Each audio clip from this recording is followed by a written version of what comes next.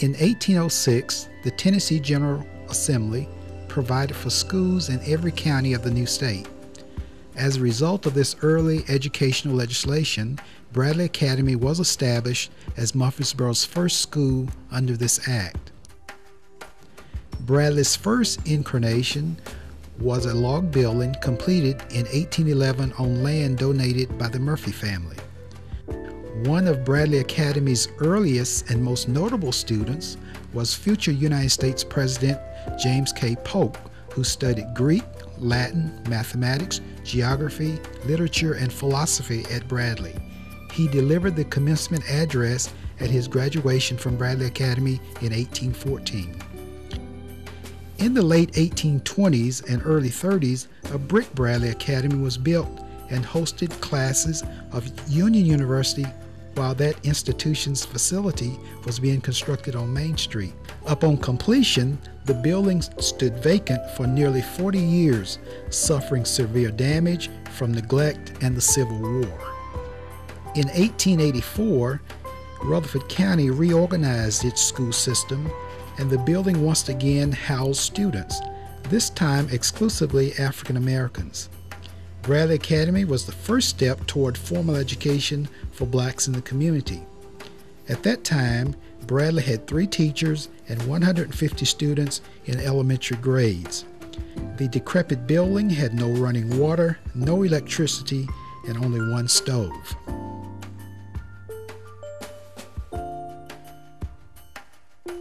The 1830 brick Bradley Academy building, although it had survived the Civil War, was still in a dilapidated state after the Civil War.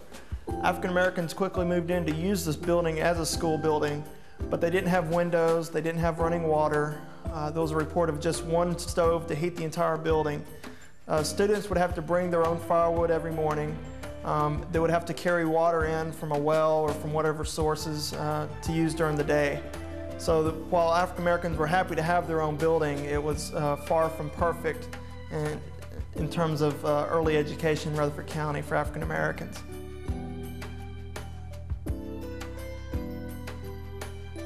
In the early part of the 20th century, the Tennessee General Assembly passed a series of laws to strengthen education for both black and white students. Ever-increasing enrollment and the deteriorated state of the building prompted the black community to call for a modern new facility, and Bradley Academy became one of the first schools to take advantage of these educational reforms. Construction of the present building began in 1917 and was opened in 1918. The building is architecturally significant as an example of a popular design for schoolhouses in the early 20th century. With its opening in 1918, Bradley Academy became a social and cultural center of the black community, as well as its main educational facility. The school was home to both elementary and high school students, as the first 3-year high school for blacks in Rutherford County, accredited by the Southern Association. Bradley had a strong domestic science program, an excellent orchestra, a much heralded glee club, and football and basketball and baseball teams. The success of Bradley's academic, athletic, and civic programs renewed black participation in the education process, encouraging enrollment. Recognizing once again the need for more and better facilities for black education, the Murfreesboro School Board approved the construction of Holloway High School.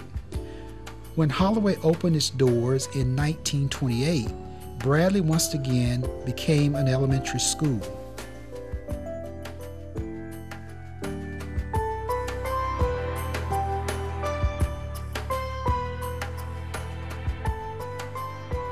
Teaching in this classroom was a pleasure.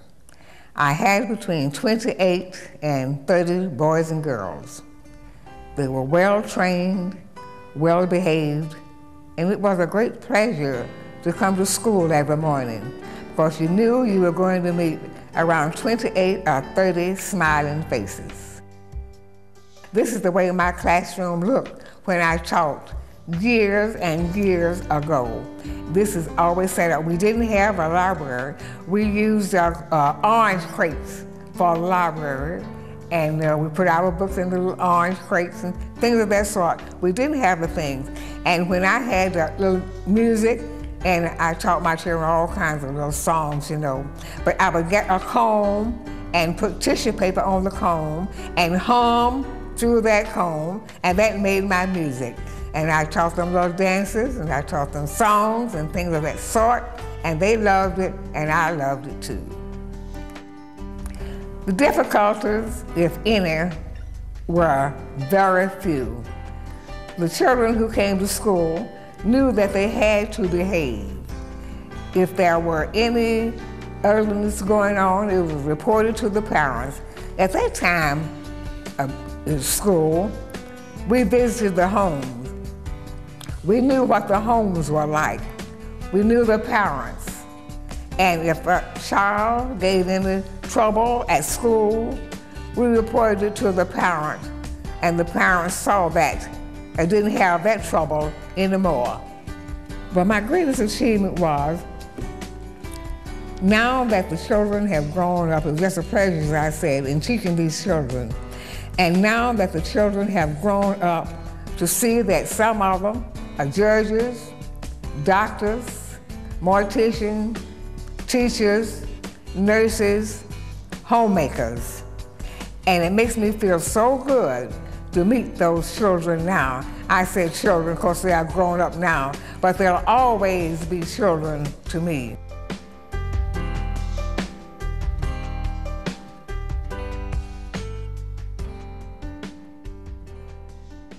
Bradley Academy ceased to be a school in the 1960s, but a new integrated elementary school on Mercury Boulevard retained the name. This building stood in existence as an African-American school until the integration of the school systems during the late 50s and early 60s. Not sure of the exact date that Bradley Academy Elementary School closed, but it was around the 1950s, early 50s. And at that point, all the black students from Bradley Academy School were integrated into a new school over on the corner of Mercury and Broad Street, which was also named Bradley Academy Elementary School. After the school was vacated by the African American students, the city took the building over. It had actually always been owned by the city, but the city started using it for storage. They gutted the inside of the building, sold off all the school desks, and just used it for basic storage. Between 1960 and 1990, the building served different functions. At one point, they built an attachment and an annex on the back of the building that they serviced school buses out of. At various times, there was different meetings held in the building. Some city offices were in the building, but for the most part, it stood vacant. Was just a storage facility, didn't have much use, and for that reason, this building fell into a dilapidated state. The nonprofit Bradley Academy Historical Association was chartered in 1990 for the purpose of reclaiming and rehabilitating the 1917 building. Bradley Academy was placed on the National Registry of Historic Places in 1990, and in 1991, the Tennessee Historic Commission erected a historic marker at the site to indicate its importance to the community.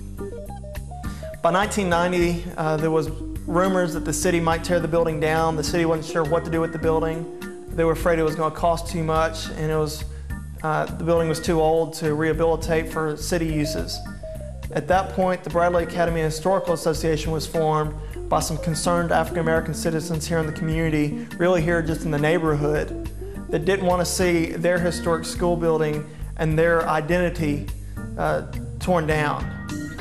They organized a nonprofit organization, Baja Incorporated, for the sole purpose of reclaiming the school building from the city, rehabilitating or preserving the school building through restoration efforts, and then to reopen the building like we have it today as both a museum to preserve the history and culture, diverse culture of this community, in this county, as well as opening it up as a cultural center to serve all citizens of the county as well.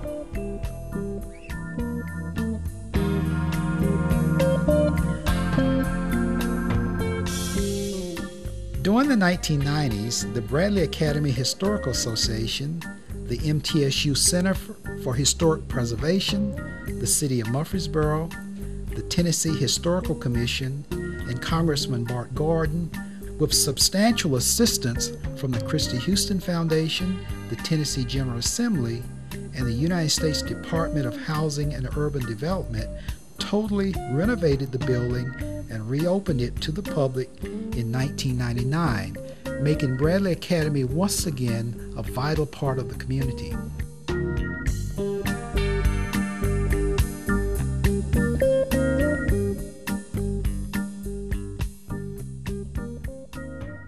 Bradley Academy was almost like my second home.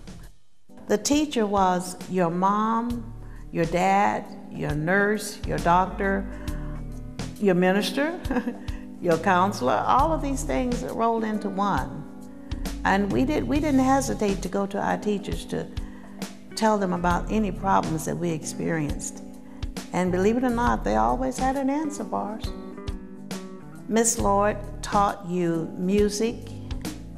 She taught you how to keep your body healthy. She taught you how to eat the proper foods. She taught you how to have respect for other people. And all of those things, coupled with all the other teachings that we got from the teachers that were here at Bradley Academy, helped to make us, as adults, what we are. They expected the best. They would accept no less than the best. And I guess, as far as I'm concerned, it put me in a position where I had the attitude that I can't fail. Anything that I make up my mind to do, I can do it. I can do it. I think you realize your school pride once you become an adult and come back and see this place. It has been preserved. It is now a museum and a cultural center. But to walk through this building, to see some of the pictures that are on display, to walk into the classrooms that were a part of your lives many, many years ago, I think you experience your greatest pride when you come back for visitations. Sometimes we don't appreciate what we have until we're out of the environment.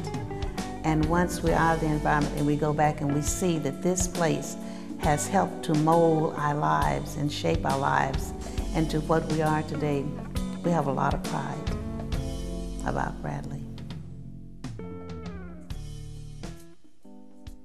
As a historic landmark, the Bradley Academy building is significant in its identification with the Afro-American struggle for equal education and as a symbol of the city and the county's commitment to education since 1811.